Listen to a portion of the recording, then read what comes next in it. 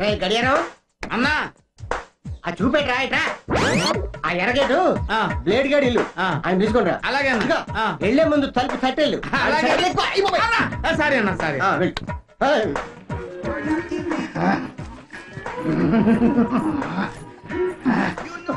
రోజు ఇలాంటి సినిమాలు చూస్తూ పూర్తి నలపడమేనా? చేసేదేమైనా ఉందా? గ్యారంటీ. రోజు ఇదే మాట చెప్తున్నావు. పెళ్ళైనప్పటి నుంచి చూస్తున్నాను. ఒట్టి నీళ్ళు డెస్పరాండం. ఆ తెల్లకి మామూలు కనబడి వస్తుంది. బిడ్డపలికే తప్పు లేదు.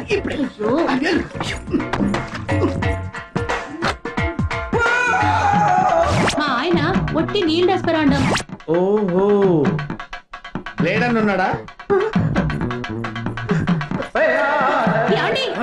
ఎవడేవాడు? నువ్వా? నేనే కదా. పరాయి మగాలను చూస్తే మా ఆవిడ కంగారు ఎక్కువ. మీ ఆవిడ కంగారు పడింది దానికి కాదు, మరి నీ గురించి నాకు బాగా తెలిసిపోయిందని. ఏం తెలిసిపోయింది నా గురించి నీకు? నువ్వు పెద్ద నీల్ డిస్ప్రాండం అని. ఏమన్నావు? నీల్ డిస్ప్రాండం అంటే కంచమే గాని మంచానికి. వద్దు, నీకెవరు చెప్పారు? ఎవరు చెప్తే నీకెందుకురా? పదా అన్నడికి దండం పెడతానా? మన దగ్గర మాత్రం ఈ విషయం చెప్పొద్దా ప్లీజ్? ఓహో ఆలోచిస్తాలే. I will think over it. అన్నడి కాలు మొక్కుతాను, ఆలోచించలేదన్నా. ఏంట్రా అన్న ఆ రోజు ఏమన్నావురా? ఇయాల్సింది నువ్వు గడియారంలో పెద్ద ముళ్ళు వెనక చిన్న ముళ్ళు లెక్క నా వెనక పొంటే ఎదురుగుతుందా నేను చెప్పింది సమజైంది కదా. ఇదో చిన్న ముళ్ళు పెద్ద ముళ్ళు. మీరే చిన్న ముళ్ళన్నా, నేను పెద్ద ముళ్ళన్నా, మీ వెనక నేను తిరుగుతుంటాను. కూర్చో అన్నా, కూర్చో కూర్చో. నిలబడు. అన్న నిలబడ్డాను. నవ్వు కాదురా, ఇక్కడి నుంచి నవ్వు. నవ్వేవా? ఏడు దగ్గు ఫాలో మీ. దగ్గాపు ఫాలో.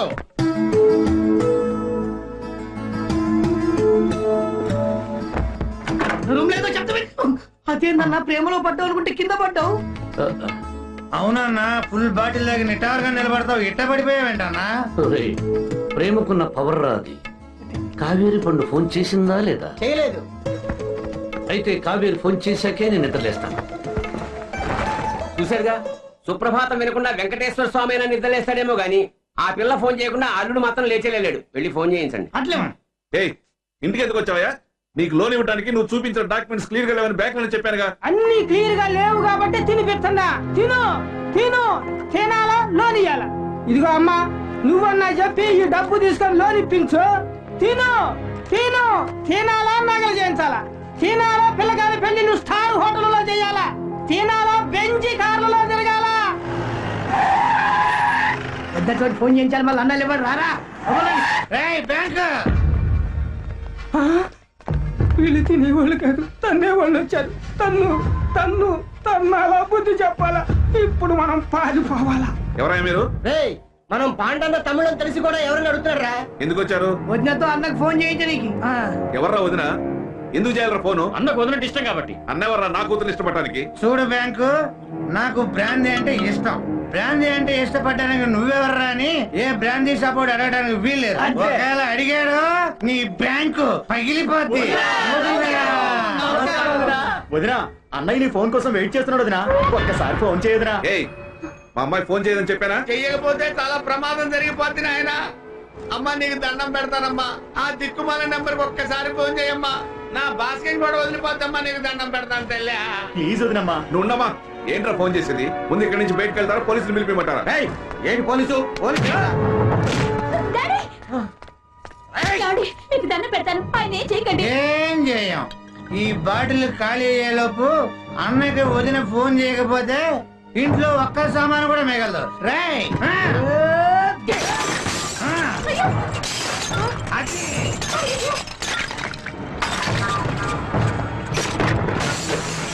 అబ్బా అబ్బా అబ్బా, మా వాళ్ళు ఏం పగలగొడుతున్నారు సార్.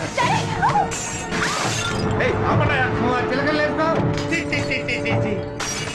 ఇక్కడ పొజిషన్ చూస్తుంటే ఈ జన్మలో నాకు పెళ్లి పెళ్లి పెళ్లి అయ్యేటట్లేదు. నేను పగలగొట్లా. ఫోన్ చేస్తాను.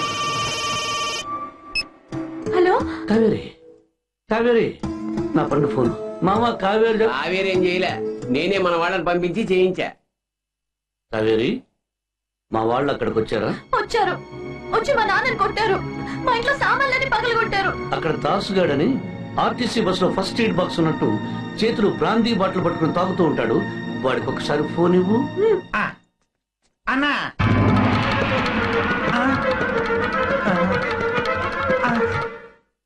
అన్న నీతో మాట్లాడతారంట.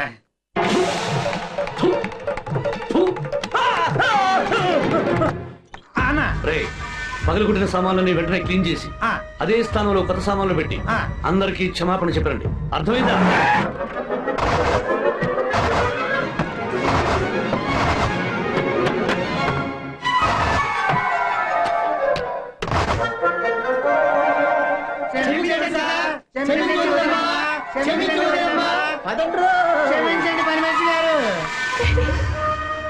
ఊరుకో ఊరుకో. దేవరాజు లైన్ లో ఉన్నారు, మీతో మాట్లాడాలంటున్నారు. బిజీగా ఉన్నాను చెప్పయ్యా. మా టైం బ్యాడ్ రా, మీరు బిజీగానే ఉంటారు.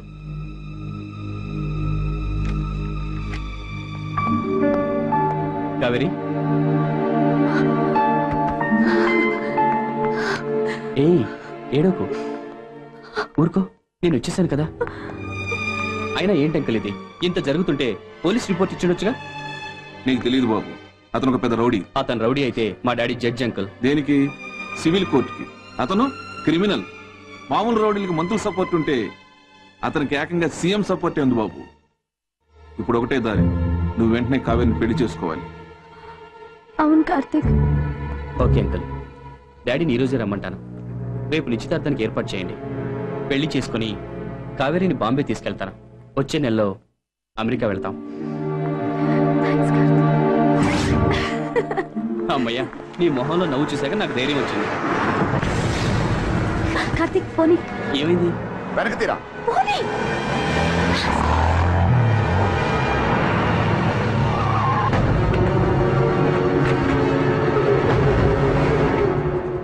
ఎరా వదినతో వెళ్తున్న కుర్రాడెవడు? అమ్మాయి కాలేజ్ స్టూడెంట్ కదన్నా, ఎవడో ఫ్రెండ్ అయి ఉంటాడు. ఫ్రెండ్ అయినా లవ్వర్ అయినా హస్బెండ్ అయినా అన్నయ్యనే, ఎవడో కనుకోంట్రా.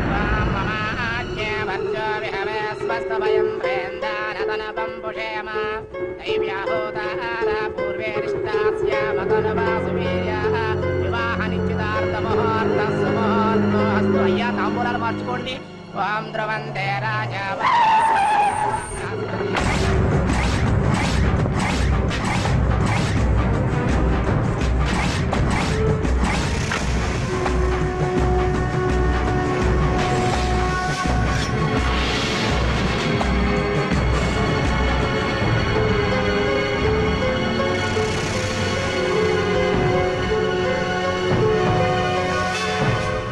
ఆగండి మావగారు, మీరు తీసుకోవాల్సిన తాంబూలం నా దగ్గర ఉంది. ఏదైనా పద్ధతి ప్రకారం జరగాలని మా ఆవిడ చెప్పింది. శాస్త్ర ప్రకారమే అన్ని తెచ్చాం, తీసుకోండి. చూడండి, ఇక్కడ మా అబ్బాయికి వీళ్ళ అమ్మాయికి నిశ్చితార్థం జరుగుతోంది. మధ్యలో మీరు వచ్చి ఇలా గొడవ చేయటం పద్ధతి కాదు. నేను గొడవ చేద్దామనుకునుంటే ఈ పాటికి పని పూర్తి చేసుకుని వెళ్ళిపోయేవాడిని. ఏయ్, పెళ్లి నిశ్చితార్థం రెండు కుటుంబాల అంగీకారంతో జరగాలి. మీరు ఇలా దౌర్జన్యంగా తాంబూలాలు మార్చుకోవాలని చూస్తే మేము చేతులు ముడుచు కూర్చో. తమ్ముడు, నీ వయసులో నేను ఇలాగే ఆవేశపడేవాడిని. కానీ ఇక్కడ నేను వచ్చింది నీకోసం కాదు, వదిన కోసం. ఎప్పుడూ ఎవరిని ఏమీ అడగని మా అన్నయ్య ఈ వదినంటే ప్రాణమని చెప్పాడు. మా అన్నయ్య పెళ్లి కోసం ఎన్ని ప్రాణాలైనా తీస్తా.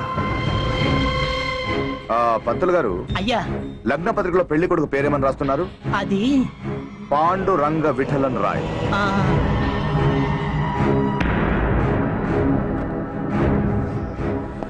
రేయ్, ఎవరైనా ఓవర్ రియాక్షన్ చేయాలనుకుంటే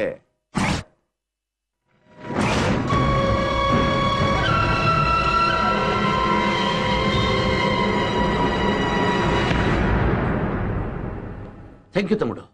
ఈ సిటీలో పెద్ద కళ్యాణ మండపం బుక్ చేయండి. ఊరంతా నా పెళ్లి ఒక టాపిక్ కావాలి. ఏమంటావు మామా? టాపిక్ అవుతుంది అల్లుడు, కానీ పెళ్లి ఘనంగా జరిగిందని కాదు. ఒక 20 ఏళ్ల కాలేజీ స్టూడెంట్ 45 ఏళ్ల పొలిటికల్ రౌడీ పెళ్లి చేసుకున్నాడు అని. మామా, ఇలాంటప్పుడు పొలిటికల్ లీడర్స్ ఏం చేస్తారో తెలుసా? జనాన్ని డైవర్ట్ చేస్తారు. కరెక్ట్. చిన్న గీత పక్కన పెద్ద గీత గీస్తారు. దానికి నా పెళ్లికి సంబంధం ఏంటి తమ్ముడు? సంబంధం ఉందన్నయ్యా. ఇప్పుడు నీ పెళ్లితో పాటు ఒక 10 మంది పేదవాళ్లకు పెళ్లిళ్ళు చేయించావనుకో, నీ పెళ్లి గురించి మర్చిపోయి నువ్వు చేయించే పెళ్లిళ్ల గురించి గొప్పగా మాట్లాడుకుంటారు. అయితే 10 తమ్ముడు, 100 పెళ్లిళ్ళు చేయిద్దాం. తాళిబుట్టుతో పాటు జంటకి 1,00,000 రూపాయలు ఇద్దాం. అది ఆ 100తో పాటు నన్ను కూడా కలిపి నాకు కూడా పెళ్లి చేయించండి, మీకు పుణ్యం ఉంటుంది. అలాగే ఆ 100 పెళ్లిళ్ళు అయ్యాకే నా పెళ్లి. పండు నేను ఒక జంట, అదే 100 ఏళ్ల పంట. ఎప్పుడూ మంచికి అండగా ఉండే శ్రీ పాండురంగ విఠల్ కట్న కానుకలు ఇచ్చుకోలేక ఇబ్బంది పడుతున్న పేద తల్లిదండ్రులకు, కులమతాల తారతమ్యాలతో పెళ్లిళ్లు చేసుకోలేకపోతున్న ప్రేమికులకు నేనున్నాను అంటూ సామూహిక వివాహాలు జరిపిస్తున్నారు. రాష్ట్రంలో ఇది ఒక సంచలన వార్త అయింది. పెళ్లి చేసుకున్న ప్రతి జంటకి తాళిపొట్టుతో పాటు 1,00,000 రూపాయలు నగదు కానుకగా ఇవ్వటం మరో విశేషం. తినాలా, ఎమ్మెల్యేలకు తినిపించాలా, 5 ఏళ్లు పరిపాలించాలా, ఏడాదికోసారి విజయోత్సవ సభలు జరుపుకోవాలంటే ఏం కావాలా? ఏంటి నాకే లంచం ఇస్తున్నావా? ఏందండి ముఖ్యమంత్రులు లంచం తినట్టు మాట్లాడుతున్నారు. ఉత్తర భారతం నుంచి మొదలు పెట్టమంటారా, దక్షిణ భారతం నుంచి అందుకోమంటారా? కమిషనర్ గారిని రమ్మను. Okay sir. మున్సిపల్ కమిషనరా? ఆయన మనోడే, ఆయన కూడా మన దగ్గర తినుళ్ళ పిలవండి, మందే అక్కడ బ్యాలెన్స్ ఉంది. పోలీస్ కమిషనరా? తినాలా పని చేయాలా? ఇతను నాకు లంచం ఇవ్వాలని చూస్తున్నాడు, అరెస్ట్ చేయండి. నేనా? ఎప్పుడు అన్నాను? తిను తిను తిను అని అన్నావు కదయ్యా. నేను తిను అన్నది లంచం కాదండి, తిరుపతి లడ్డు. తిరుపతి లడ్లు ఇలా కూడా తయారు చేస్తున్నారా? ఏందయ్యా తింటమే ఎరగనట్టు? ఎంతో మంది తిన్నాకే కదయ్యా మీలాంటి వాళ్ళకి మిగల్తాంది. ఇదిగో నన్ను అరెస్ట్ చేయకుండా ఉంటే ఒక్కొక్కరికి 10 ఏళ్ళు ఇస్తా. తినాలా వదిలేయాలా? ఆ ఫైల్ రెడీ చేయండి. సార్ దేవరాజు గారు లైన్ లో ఉన్నారండి. ఏమిటయ్యా వెంటబడుతున్నాడు? అవునండి. సరే రమ్మను. నా వెనకున్న 52 మంది ఎమ్మెల్యేలతో సహా మళ్లీ మన పార్టీలో చేరుతున్నట్టుగా వాళ్ళందరితోటి సంతకాలు పెట్టించి గవర్నర్ గారికి అందజేయబోతున్నటువంటి లెటర్ ఇదిగోండి. ఇప్పుడు నా పదవికి వచ్చిన నష్టమేమీ లేదు. నిన్ను కలవమని చెప్పింది పాండు గురించి ఏదో కొత్త విషయం చెప్తాను కదా, దాని గురించి. పాండు కొత్త పార్టీ పెట్టబోతున్నాడు. నమ్మమంటావా? నీ పదవిని కాపాడింది తనేనని బాగా పబ్లిసిటీ చేసుకుని పబ్లిక్ సింపతి కొట్టేశాడు. ఒకటి, తన పుట్టినరోజున మిమ్మల్ని పిలవకుండా మీ పార్టీ ఎమ్మెల్యేలందరినీ పిలిచి ప్రత్యేకంగా పార్టీ ఇచ్చి తన వైపు ఆకట్టుకున్నాడు. ఇది 2. 7 ఏళ్లు దూరంగా ఉంచిన తన సొంత తమ్ముణ్ణి పిలిచి దగ్గరకు చేర్చుకుని సిటీలో ఉన్న రౌడీలందరినీ తన క్యాంపులో చేర్చుకున్నాడు. ఇది 3. లేటెస్ట్ గా 100 పెళ్లిళ్ల కార్యక్రమం పెట్టుకుని అన్ని వర్గాల ప్రజల సింపతి కొట్టేసి ఇదండి నా ప్రోగ్రెస్ రిపోర్టు అని చెప్పకుండానే జనానికి చెప్పేస్తున్నాడు. లేబర్ వాళ్ళ ముందు మిమ్మల్ని దోషిగా నిలబెట్టి తన విశ్వరూపం చూపించాడు. మర్చిపోయారా? అన్నా పండన్నా, చూడన్నా, వర్షంలో బయటికి వెళ్ళిన నా భార్య మ్యాన్ హోల్ లో పడి చనిపోయిందన్నా. మేమేం పాపం చేసామన్నా? మ్యాన్ హోల్ తెరుచుండ బట్టి ఇలా జరిగిందని కార్పొరేషన్ వాళ్ళకి చెప్తే పోండయా దాని కర్మగాలు చచ్చిపోయిందని చెప్పి వెళ్ళిపోయారన్నా. ఇప్పుడు నేను పార్టీ మీటింగ్ వెళుతున్నానండి. ఈ కాలనీలో మీ పార్టీకి 4 ఓట్లు ఎక్కువ వస్తాయంటే ఆఘమేఘాల మీద పరిగెత్తుకుంటూ వస్తారు కదా, అలాగే రండి. లేదా మీడియాని పిలిచి మీటింగ్ పెట్టాల్సి వస్తుంది. ఏంటి పాండు గారు ఇది? సీఎంను పట్టుకుని ఏ టైంలో పడితే ఆ టైంలో రమ్మంటే ఎలా? అవునండి, టైం అయిందని బడి తలుపులు మూయొచ్చు, గుడి తలుపులు మూయొచ్చు, కానీ ప్రజాప్రతినిధుల ఇంటి తలుపులు 24 గంటలు తెరిచి ఉంచాలి. మిస్టర్ సీఎం, మరో సింగపూర్ అని డబ్బా కొట్టుకుంటున్న హైదరాబాద్ నగరంలో నీటి వరదకి, డ్రైనేజ్ అధికారుల నిర్లక్ష్యానికి, వైద్య శాఖ వైఫల్యానికి ప్రజలు ఎలా బలవుతున్నారో మీ కళ్ళారా చూపించాలని ఇక్కడ పిలిపించాను. ఒక్కసారి అటు చూడండి. అయ్యో, ఎంత ఘోరం జరిగిపోయింది. ఈ కుటుంబాలకి నా సానుభూతి తెలియజేస్తున్నాను. తమాస్ సానుభూతి పైసా ఖర్చు లేని పని. కావాలంటే నష్టపరిహారం కూడా చెల్లిస్తాం. అవునండి. షటప్. అవునండి ఎమ్మెల్యే, ఇలా ఎంతమందికి చెల్లిస్తారు? ఇంకా ఎంతమంది ప్రాణాల బలి తీసుకుంటారు? విశాఖ జిల్లాలో విష జ్వరాలతో జనం చచ్చిపోతున్నారు. ఏజెన్సీ ప్రాంతంలో పసిపిల్లలు గుడ్డివాడవుతున్నారు. ఫ్లోరైడ్ నీళ్లు తాగి ఎంతో మంది వికలాంగులు అవుతున్నారు. పొద్దున్నే పేపర్ తిరిగేస్తే ఒక పేజీలో రాష్ట్రంలో జరిగిన రోడ్ యాక్సిడెంట్లు, ఇంకో పేజీలో దోపిడీలు, దొంగతనాలు, మరో పేజీలో మానభంగాలు, బడాపాపుల భూకబ్జాల గురించి చదువుతున్నాం. అసలు తను చదువుతోంది న్యూస్ పేపరో క్రైమ్ పేపరో తెలియని అయోమయ స్థితిలో ఉన్నాడు సగటు మనిషి. గారు, పబ్లిక్ లో పరువు పోతుంది, పక్కెళ్ళి మాట్లాడుకున్నారండి.